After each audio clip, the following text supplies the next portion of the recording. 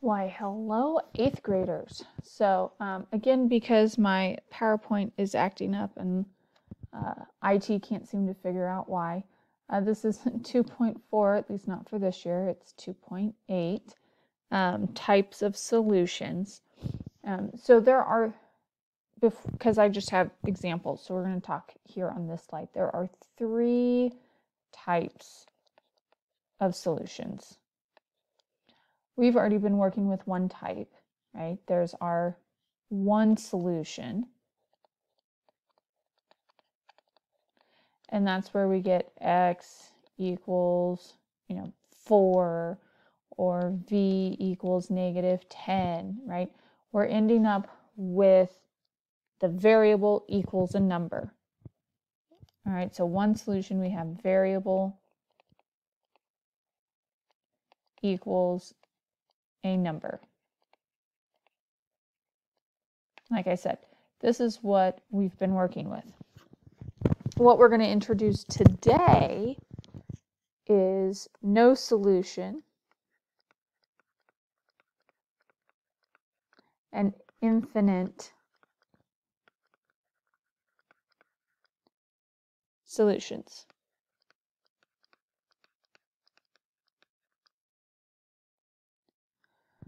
Now, a no solution doesn't make sense.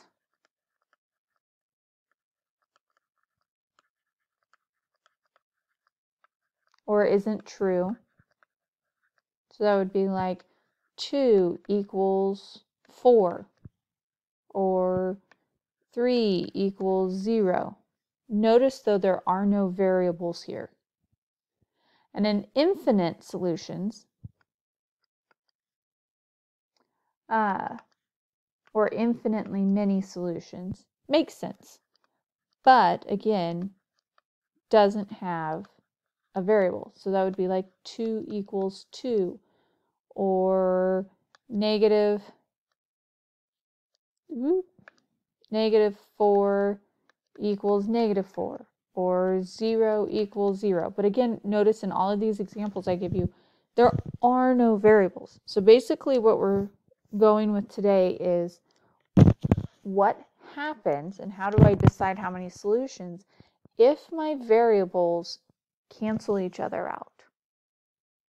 Okay, so let's go to our first example.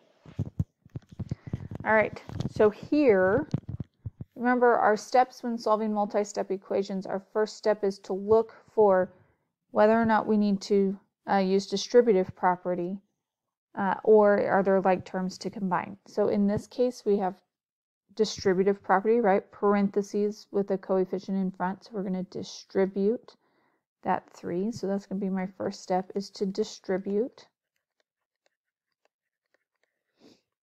And so then 3 times 2 is 6g, and 3 times 4 is 12, equals 6g plus 9.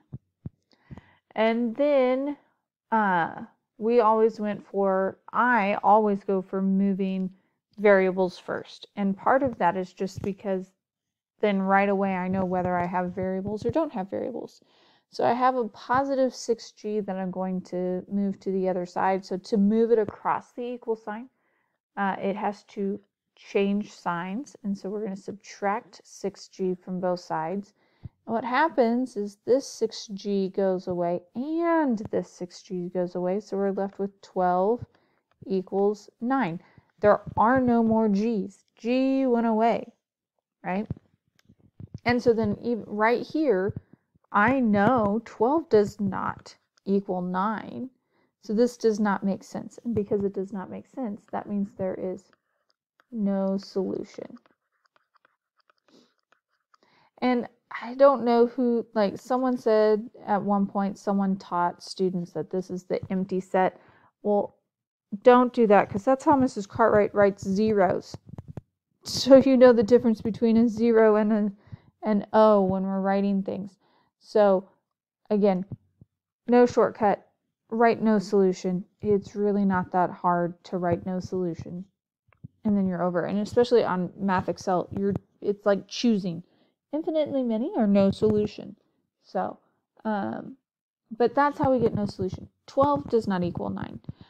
The other thing that could have happened, if you would have subtracted first, then you would have ended up with, that would be like 3 equals 0, or -0 equals -3, something like that, by the time you got to the end. So those are just, either way, it still does not make sense. And if it doesn't make sense and there are no variables left, it's a no solution. All right, so here's our next one. In looking at it, I see that there are no parentheses, so I'm not going to be doing the distributive property. But I do see that I have a 9 and a -2 over here, and a 1p and 3p on this side. So my first step for this one is that I'm going to combine like terms. So I'm going to put my 4p in front.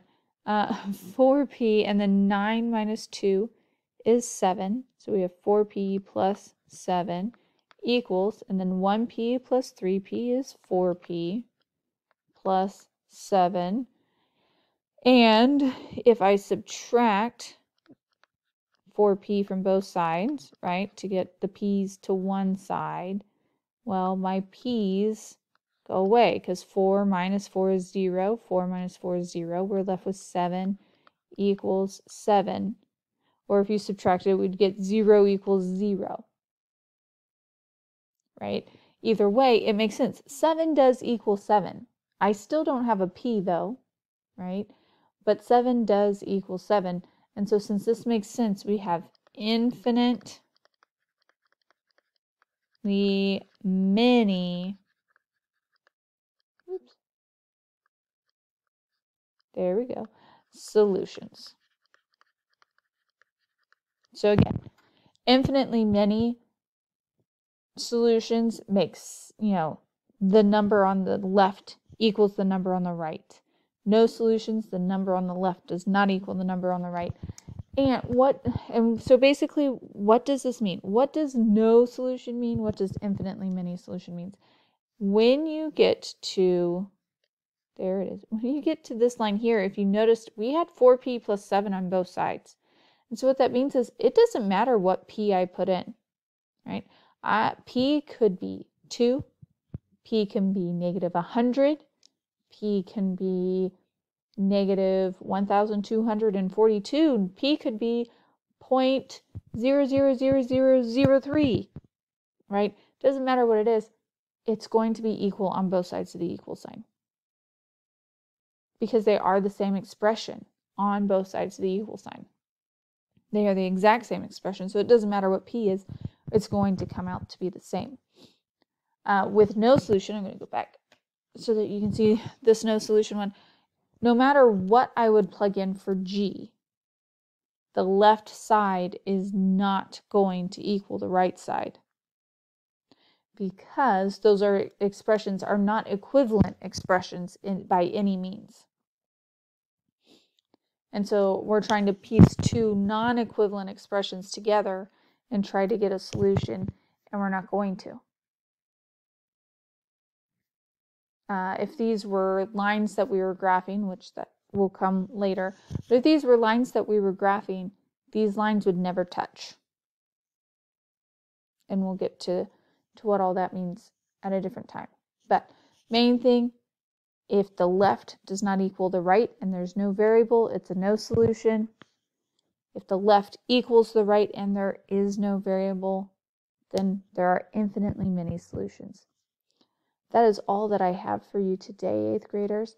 I hope you have a wonderful weekend. This is our last lesson of this chapter, so we'll get to start a new chapter soon and get to continue our work through pre-algebra, and I can't wait. All right, peace out, 8th graders.